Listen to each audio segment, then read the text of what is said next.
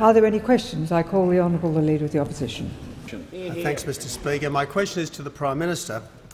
Given that 1/3 of parliamentary colleagues and a quarter of cabinet colleagues have expressed their lack of confidence in him today, how can he claim to have a mandate to continue as Prime Minister?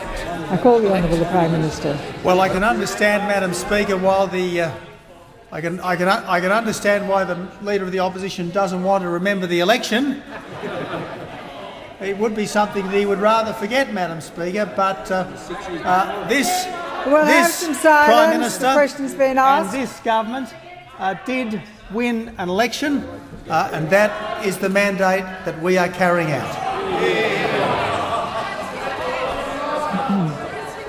That the Prime Minister explained to the House how the extraordinary public revelations of dysfunction, division and chaos at the centre of this government over the last 18 months will end with today's bloodletting, because it is absolutely crystal clear to the Australian people that we have a divided, dishonest and incompetent government. And today, Mr Speaker, 1/3 of the caucus and 1/4 of the cabinet agreed with the coalition's assessment of this government.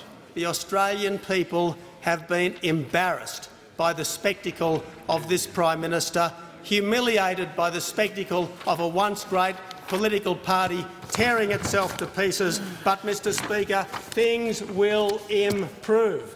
And you know how they'll improve? They'll improve with an election. That's how they'll improve, Mr Speaker. The time has expired.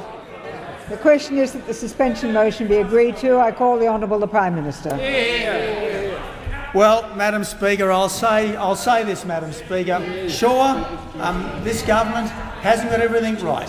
Sure, this government doesn't pretend to be perfect. The Leader of the Opposition, you'd think, with a motion of no confidence in the Prime Minister of our country, would have been prepared to stand up with a serious critique.